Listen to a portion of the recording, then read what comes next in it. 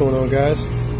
Today we are going to be testing out the Refco tap smart probes. We're going to be hooking them up to this Bryant heat pump, just seeing how the hookup and everything is, taking a look at the app, and also we're going to test Bluetooth distance. So I have everything turned on right now. It's super sunny out here. I'm not sure how well you're going to be able to see the displays on here. You might be able to pick that up, but just take it from me, everything's hooked up. I'm gonna go ahead and hook up the low side transducer.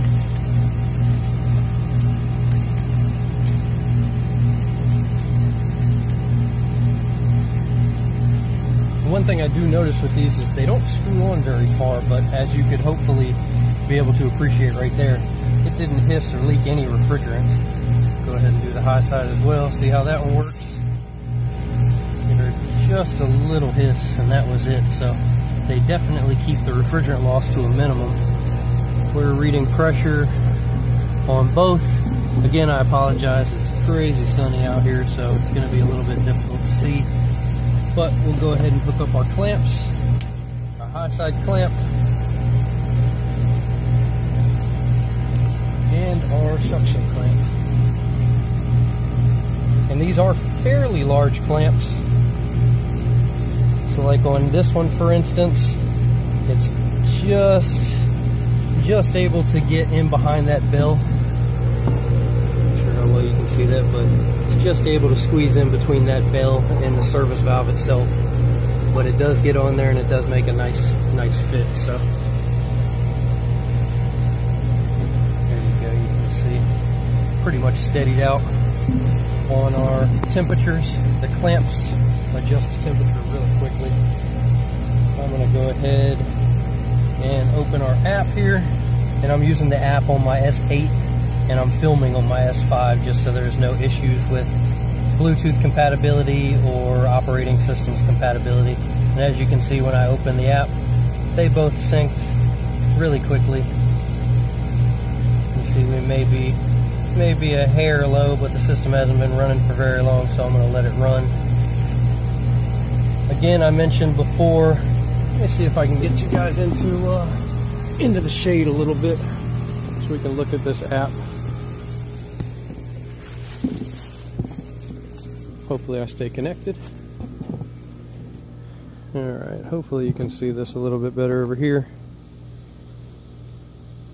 But you can see we're at 410A refrigerant. If you needed to change refrigerant, well, that sucks. I just lost connection with everything.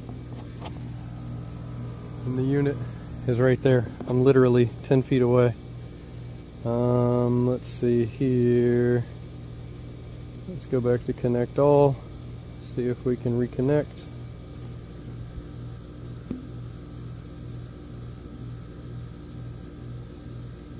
And no, we can't, so let me walk back over to the unit, which is right here,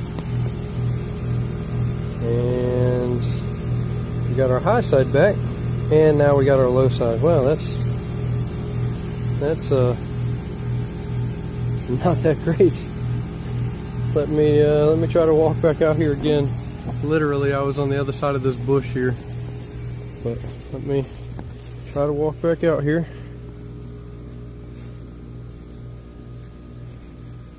You see we're still connected. Alright, I'm going to continue on with what I was... No, I'm not. Low side just disconnected.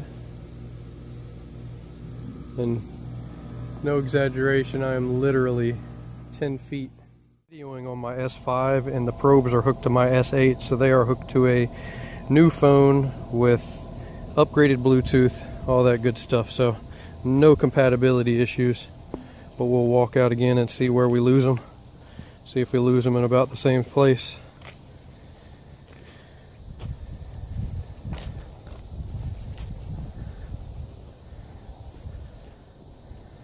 Oh. Yep, just about the same place. We lost both, and we are roughly about I'd say at best 50 feet. Alright guys, we're going to run through a little wrap up of the Refco tap wireless temperature and pressure probes. The tools themselves worked pretty well. I did have one issue, and it's still an ongoing issue. It might just be a warranty situation, is the suction transducer does not turn on all the time. Sometimes it turns right on. Other times I fiddled with it for about 5 minutes before I could get it to turn on. I'll just show you now and we'll see how it works. Here's the high side. Never had any issues with that. All you do is hold the power button and it fires right up. No problems at all. The suction side, however, and it does have new batteries in it. This is the 4th set of batteries I put in there, thinking that maybe there was a weak battery or something like that. But if you hold the power button, nothing. So what I've had to do is I've had to take the battery cover off and literally roll the batteries back and forth for several minutes. I don't know if I'm just doing that and it happens to turn on, or if there's something loose inside. Once it comes on, it stays on. You can shake it around and jostle it. It doesn't turn off. So I'm not really sure what's going on with that. But that was definitely a little bit frustrating. But again, once it turned on, it came on and worked fine. Now obviously that should be a warranty issue, so that's not going to affect anybody that's actually looking to get the set, because that should be covered under warranty. But just something that I noticed. Another thing that I noticed is when I first got the tools, turned them on, just like any smart probes, you sort of have to configure everything. You have to go into the app, tell it which clamp goes with which transducer, high side, low side, all that good stuff. Pretty standard. One thing that I thought is once I did that with these probes that it saved, because after I've done that, the first maybe 2 times that I used the probes, as soon as I powered everything up, I didn't have to sync anything. Everything connected to the app, the clamp to the proper transducer, and everything was great. After that first 2 times, they've never linked up again. I always have to take an extra 3 to 5 minutes each time I turn them on to link the clamp to the transducer before I could use them. So that was definitely a little bit of a frustrating aspect, because I'm fine with doing it, the configuration when you first get the tools, that's sort of a given. But once you do that, I'd like the tools to just be locked in and know what they are. The only time I should have to do anything else to that is if I wanted to change them for some reason, or just for instance if my low side clamp went bad and I had to purchase another clamp, then having to reconfigure it to the transducer. Other than that, I don't want to fiddle with that stuff. I want to turn them on and get going. We're all really busy, so the least amount of time that I have to fiddle with configuring things, the better. The hookups on the transducers are really well made. They're not quick connect fittings or low loss fittings, but then in an instance they are, because they let out a very, very limited amount of refrigerant, sometimes nothing at all. I had a couple people comment that the clamps looked really big and really bulky. I thought the same thing when I first opened the box. However, when I was able to compare them to like the Fieldpiece JobLink probes, the Testo Smart probes, they're really almost in the middle. The clamp end of the Refco is definitely a lot wider than, say, the Fieldpiece, because the Fieldpiece has that tapered nose on it.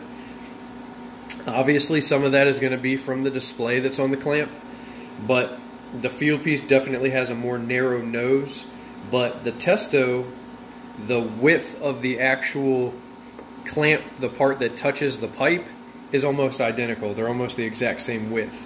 Now on the back end, the Testo battery pack is a little bit longer, and the Fieldpiece JobLink probes, the end is much, much thicker and a little bit wider.